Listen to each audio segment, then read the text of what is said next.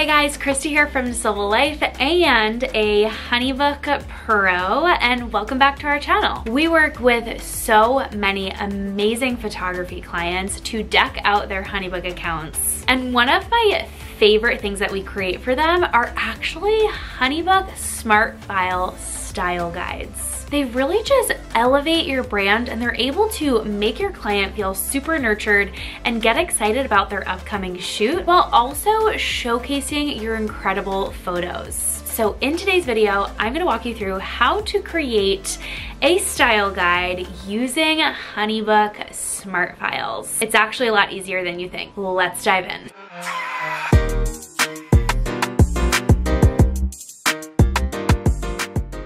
So here we are in my HoneyBook Templates folder where I'm gonna walk you through this photography style guide. So when you're creating your style guide, you're just gonna click Create New and then Custom Smart File. From there, you're then going to name this style guide. You could do style guide template. You could do like couples style guide, family style guide, whatever the name of it is, and whatever you want your client to see as well. And then from there, you can go ahead and just start with a text box. Now, this entire style guide is really just meant to be visuals only. There's no selections, invoice, anything like that.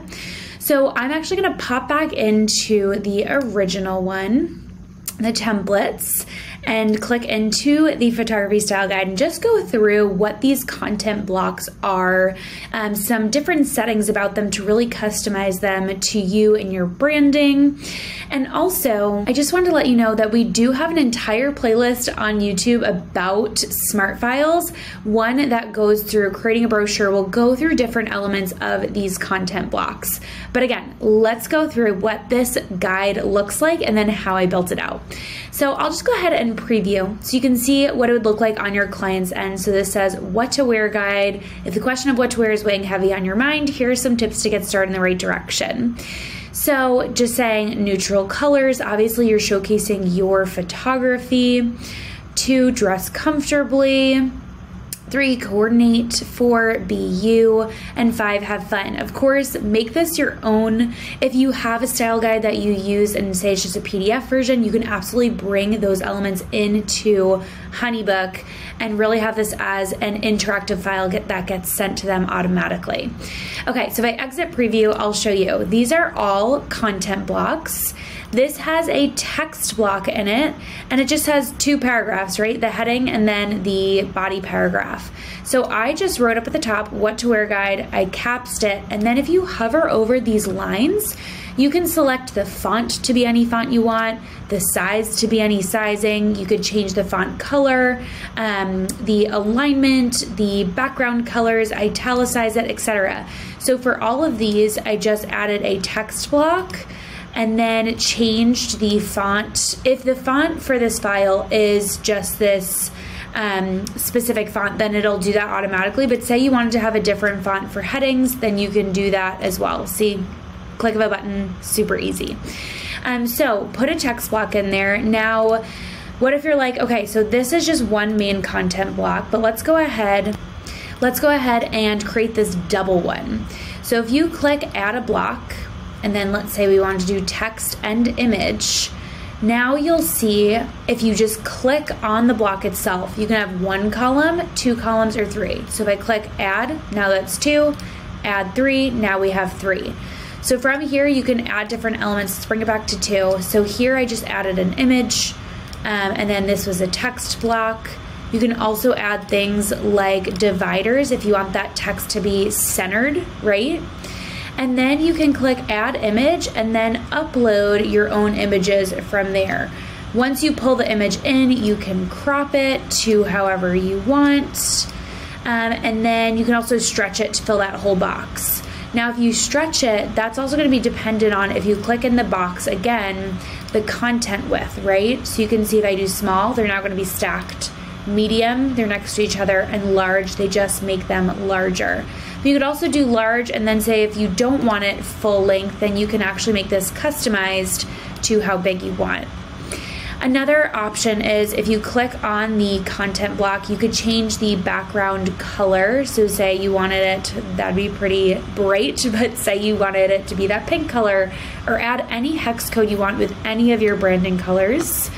You could even do a background image, so get fun with the design here. So I wanted to have this as my background image, and then if I go back, the background color opacity, now you can have kind of like this layered image, or maybe you want to have text on top of this background image. So lots you can do there. Space the columns, change the padding. So that's how you do a bunch of different elements like that. So you can see this was a 2 block column. This was 1, 2 again, same thing 2 here, but the content blocks are large instead of that medium.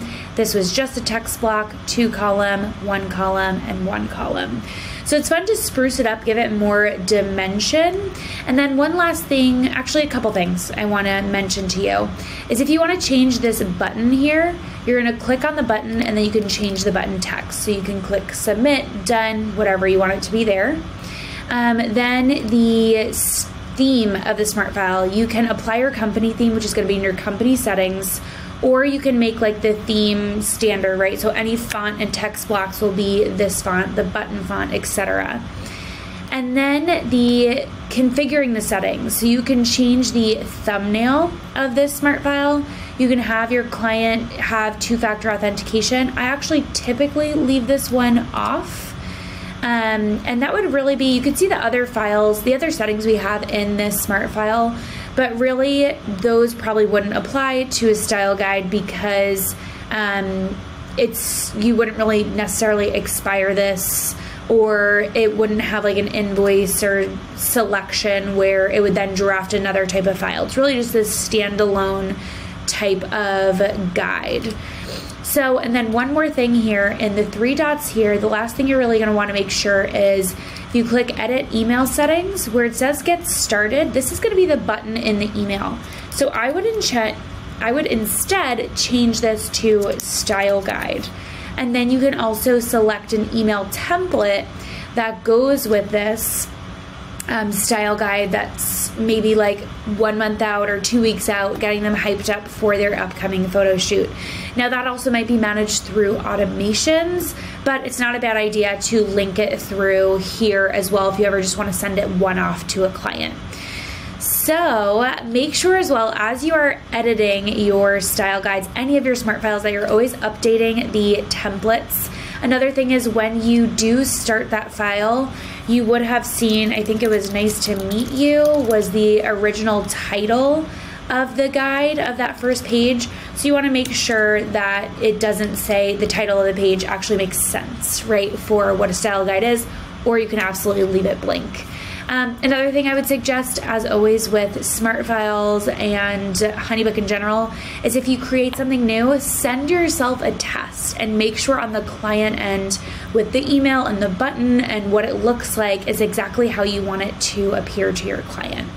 So that is it. It's pretty simple, really just content blocks with text and images, but a really fun way to personalize your client experience and nurture your clients really well. So I hope you enjoyed that video and it was helpful for you. If you did, make sure to give it a thumbs up and subscribe to our channel because we have so many other amazing HoneyBook videos for you to check out. If you also need some more HoneyBook support, we actually have 2 options for you. Either you can work with us to build out your HoneyBook for you, or even just grab a one-on-one strategy session, or we have an entire DIY HoneyBook course where you can take it at your own pace, learn, implement, and totally set up your HoneyBook the right way. I will link both options below in the description if you want to check them out, if you're just feeling like you need a little bit more support. But no matter what, I'm so grateful for you being here and supporting our channel, and I really hope these videos are helpful for you and guide you along your HoneyBook journey. With that, thanks so much for watching, and I'll see you next time.